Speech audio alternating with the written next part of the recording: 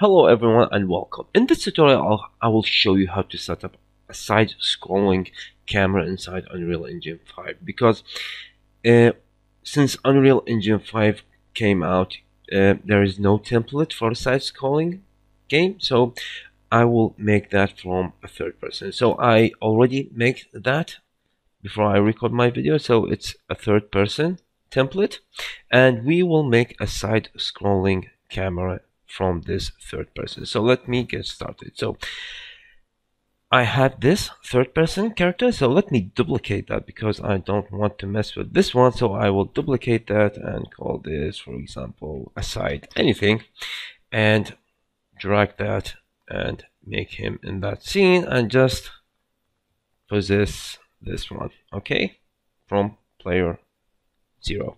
And let me play now. I am possessing this character. So the setup that you need, let me open that. The setup you need to make is the camera itself. So you already have a camera boom, and that camera boom is attached to the player, to the capsule component. If you collapse that, it's already attached to the capsule component. But if you go and see, this is the important thing. So he's saying use pawn control rotation. So since you add, for example, where is the camera? This one. If you add any pitch controller for pitch or yaw, this will be affected. Let me go back. This camera boom is inheriting that rotation from the controller and it will be affected. So let me rotate that negative 90 degrees, okay? And even that, it's saying that negative 90 degrees, but it's still inheriting that. So I need to turn off yaw and also the pitch, because I will do some pitch rotation. So turn that off and also make some pitch rotation. So if I go compile now and go, I will have this. Let me go back and increase the target arm length. So I will make that, for example, 700 and go compile and see my effect. Now I have this side-scrolling game. So if I play now, the controls are inversed. Why? I will show you why. Let me make an arrow, for example. Let me an arrow component, please. Where are the arrows? Sorry. The arrow component, and not on the camera. Please attach that to the mesh itself and reset everything, except it will be 90 degrees like this, okay? And I believe it's showing by default. No, it's not. So it's hidden in game. Turn that off. So I need to show you something. So let me go and play. So this is the forward vector of the character itself. So when I make the character by default, I'm using the W key, okay? He using this forward vector. So this is the forward vector. So if I go to the event graph, by default you can turn that off because you won't use any camera rotation in the yaw. So I leave that by default. You can turn that off. So the trick is inside the control movement component. It's the movement input itself. So when triggered, and this is the enhanced input component system, and by default when you say triggered, this is happen every tick. So when it started, it's 1. It's just calling that once. When you say triggered, it's happened multiple times in the frames. Okay, so now if I say add movement input, for example, this add movement input for the yaw, I'm getting the control rotation and for the yaw, and who is feeding that value is the yaw itself. Okay, so I need to make that, instead of the yaw, I need to make that the X itself. Okay, so let me delete that and delete that. So I will use the X for the yaw and the Y for the X. Okay, so let me use the X for the yaw, please. Let me make that, and this one will be that one. So if I compile now and go and play, now I can use the W and the S keyboard, and he is moving in the more proper way. Okay, I'm using, when I say D, now it's moving in the forward vector of the character. But now if I hit S on the keyboard, it's flipped. It's flipped. Okay, so the last thing I need to do is go back, and this value this scale value need to be negated. So I say multiply please by -1 and do this, and now you have the full setup of a side scrolling camera effect. Okay,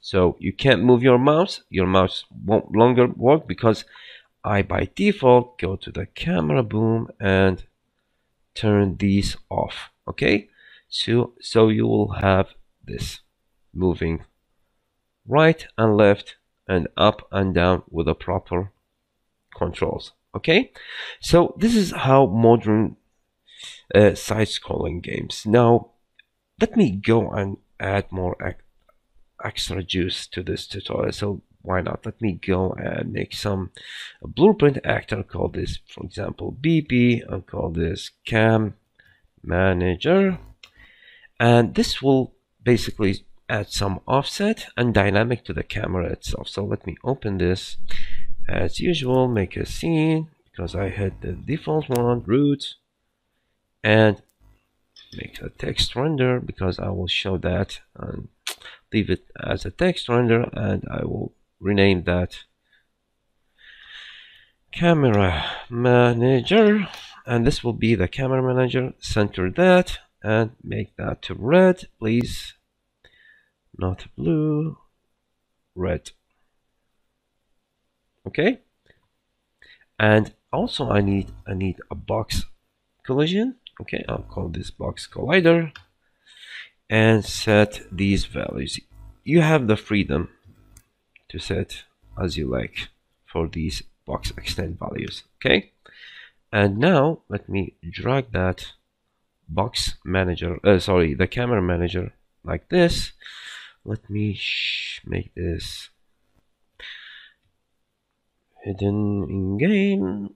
It's hidden in game, but why it's not showing? Let me rotate that. There you are. Okay, and make sure it's not hidden in game. Okay, you can turn that off, but for this purposes, it's for example, if you are working on a level design for this side-scrolling game, maybe you make that, turn that off for hidden of game for debugging purposes, and later on you will do this and it will be hidden in game. Okay, so let me compile and play. For example, it's by default hidden in game. Why not? Oh, sorry, I turned that on. So you have this camera manager. So what I need from this camera manager to add some offset. Okay, to add some offset, let me leave tick, to add some offset to the camera, where camera boom to this camera arm length. Okay, so add more dynamic to that. So on box extend, add event on begin overlap, and also add box extend on begin end overlap. So you have these two things. So on the other cast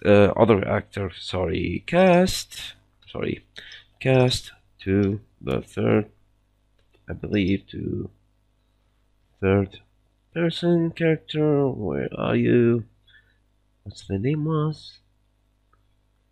BP third person character side. Cast to BP third person side. Okay, this one. And basically I will promote this as a variable, and I will call it, for example, a player. This will be the player, and also I will make a bool variable. Okay, I will call this B shift camera, for example. Okay, so by default, if I compile, let me do this, compile, by default is, the default value is false. So as soon as I collapse with the player, please trigger that on. Okay, so I will trigger that on, and when I end overlap, basically I make that as a false. Okay, I will show you why. Because on every tick I'm listening for this bool variable. So get me that and say, please, can you shift the camera? If that's the case, I will use this sequence on true, on false. So basically I need all, since this event happened, so every tick I need also to check if this player is valid, because maybe it's firing on every tick and this didn't overlap with the character yet, so I need to make is valid or not. So I say is valid, please, as this, and let me copy and paste that also on the false. So I'm checking on every tick, is this has been shift camera? It's only be true when the player has been overlapped. And please check if the player itself is valid. If that's the case, please get camera boom, get the camera boom. And now let me get target arm length and also set target arm length. So I'm manipulating this value. I will change this value by interp float. So I will say f interp float, please, from this current value to an offset. So you can make a float variable for this offset, but for this purposes I will make this fast. I will say 1000, for example, and 400, and the delta time will get world delta seconds, and I will multiply that, and this can be the speed, the transition speed, but I will also make this as a 50, for example, and I will do this and hook this to valid. Okay, so let me move that and copy and paste, and now when the case it's back to false, return that target arm length to the default value, and it will be 700. Okay, so let me redo this. So I have a box collider, this box collider. When the player has been overlapped, please cache this variable and store that as the player, and set B shift camera to true. And when he end overlap, B shift camera to false. So on every tick he's listening, is shift camera true? So if is that the case, okay, if the player is valid, please, if that player is valid, get the camera boom of this one and interpret that value. So I will interpret that value from the current value to 1000, 1400. Okay, and when it's false, return back to the default one, which was 700. So now if I compile everything, let me see what the error I need to make also from the player. Compile and close everything, and everything will be happy. So let me go and play now.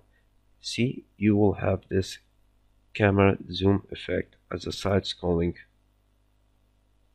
Okay, so this is how you can make a side scrolling game inside Unreal Engine 5, because they have removed that template, and basically we can do that from the side, from the third person. All I did is basically you can remove this camera. If you can unhook this, it will be valid. Basically I do the camera boom, please rotate that -90 degrees, and turn off please these pitch and yaw, because I'm rotating on the yaw and also rotating on the pitch, and give some target arm length.